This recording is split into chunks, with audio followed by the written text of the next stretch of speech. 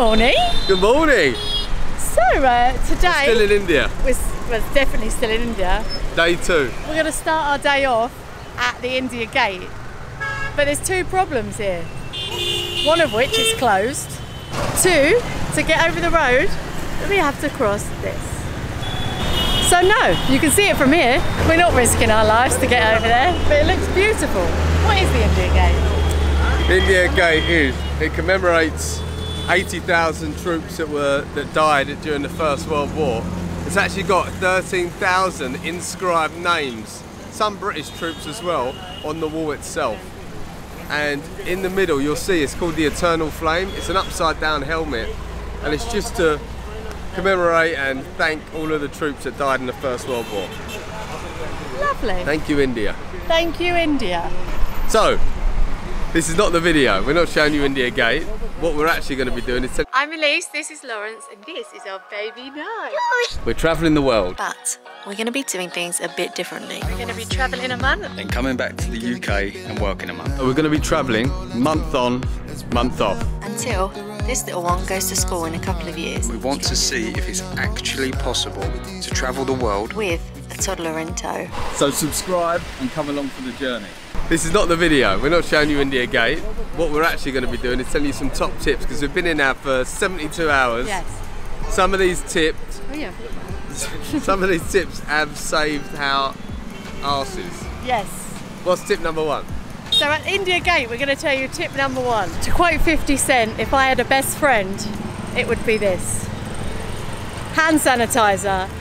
Don't just get your normal hand sanitizer, get this. This is a hospital grade bacteria and viruses. And because the C word's been lurking about, you can get that anywhere at the minute. Yeah. But this is an absolute must, especially if you've got a little one. Yes. He touches everything. Everything. I love India, but India is pretty dirty. And Nyh touches everything at all times and then puts his hands in his mouth. This, you need it. You need it, you need it, you need it. I've never seen Lawrence worried about germs ever, but this trip is a first. Tip number 2 by India Gate. Get yourself some Indian cotton garments. So yesterday we went and bought some because I spent the first 2 days absolutely sweating like anything. I was wearing big baggy t-shirts, like baggy trousers or leggings I wore on the first day. I can't explain to you how hot I was. I know I like to exaggerate sometimes, but I am 87.5% cooler in my Indian outfit, and it cost £4.50. So tip number 2, go and get some cotton or linen outfits. Tip number 3 is going to come to you away from the beats and away from the armed guards. So see you in a minute. Hey, Mama. Yeah? Mama, no. No juicy. No juicy. Okay.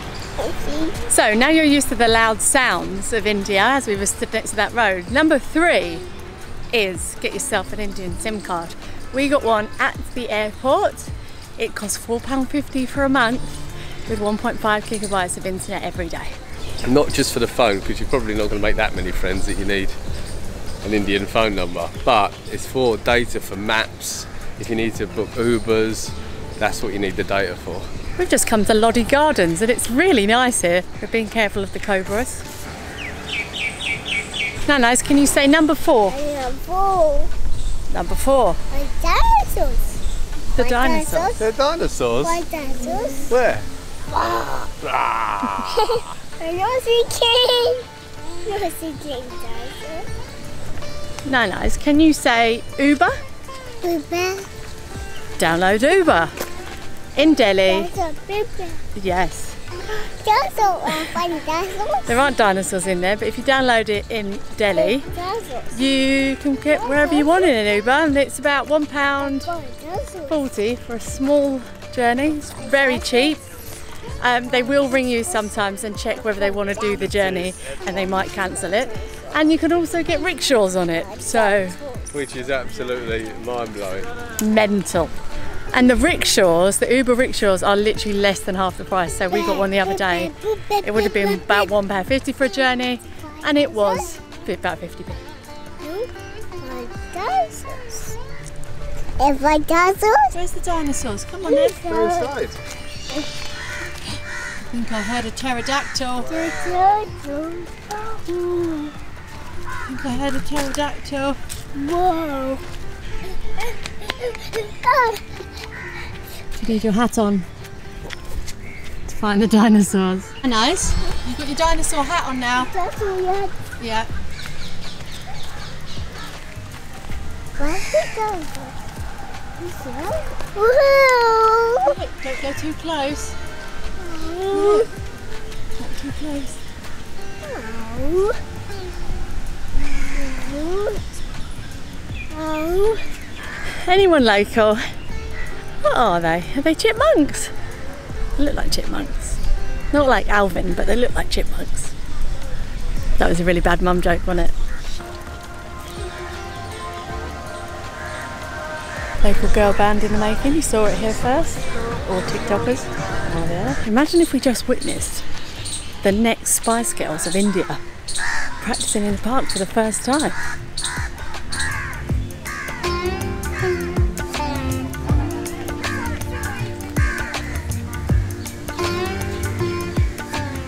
Tip number 5, but I'd probably put this before a SIM card. Definitely for a SIM card. Definitely take a roll of toilet paper in your bag day to day, because if you do need to go and you find a toilet, 99% of the time there's not going to be any toilet roll in there. Yeah. Take toilet roll. They do have a bum gun in most places, but you need some toilet roll. Tip number 6 is for all the parents out there with little babies like this one. There isn't anywhere to change children, so you need to bring a changing mat, but you're not going to want to put the changing mat anywhere near your stuff. Yeah, if it's been on the toilet floor, be honest. So maybe disposable changing mats. That's the tip. That's the or tip. a bag to put it Yeah, in. mind you, this is not just India. We were in Croatia. They have the same. Apparently, kids. So it's maybe an overall travel tip. Just make sure you get some disposable. Disposable, yes. What are they called? Changing mats. Changing mats. You get them from Boots. Yeah, you see. Okay, yeah, we will. Okay, it's fine. Is it, Lawrence? Do you care to explain? It's a monkey. How do you feel about monkeys? Not my best friend, I'll be honest. Look at the balls on it. The testicles.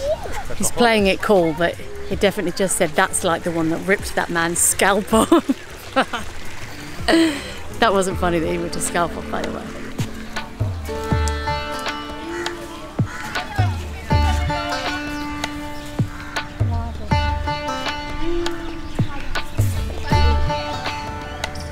Just going to show you that sign because here in India the culture is a lot of people spit on the floor. So if you're from like a Western country, you might see that and think, ooh, not sure about that, but it is part of the culture here. I think they're trying to stop it because there's signs up everywhere saying don't spit, but imagine because of COVID. Number 7. Number 7. Something that I accidentally did this morning. I was really upset. Don't brush your teeth in the tap water. Just be careful when you have showers or baths that you're not getting it in your mouth. The water here is not clean, so use bottled water, brush your teeth, get them Nashas sparkling with some Evian. Yeah, keep a bottle by the sink. Yeah. So you don't run out, because sometimes you get back to the thing, you forget to pick up some bottled water. Just always keep a full one by the sink, no problems. But yeah, definitely recommended, high on the list. Keep you guys safe. Probably before a SIM card again. We've lost count. Tip number 8 or 9, can't remember which tip we're on. This is about the roads now, as you well know. Roads in Delhi are crazy. Chaos, insanity. But it works for some weird reason. You get to a roundabout, everyone filters in and filters out. No one stops. Which is why they use their horn. It's not to, like in the West, we bib our horn as an aggression. It's not for aggression. Actually, a horn's to make people aware that you're there. So they're using it properly. So that's why there's so many horns, because they're letting people know, right, I'm next to you, I'm behind you. And they're just amazing. You see their eyes, they know what they're doing. So if you want to cross a busy road and you can't see an opening, you just move slowly with eye contact with the car or the rickshaw. They won't hit you. You will feel like you're going to die. You will. another monkey. Go this way. That's the way out, look. And there are monkeys. Oh look, what's that? Look at this. Wow. Lion King looking thing. Wow, you see the big birdie? Whoa.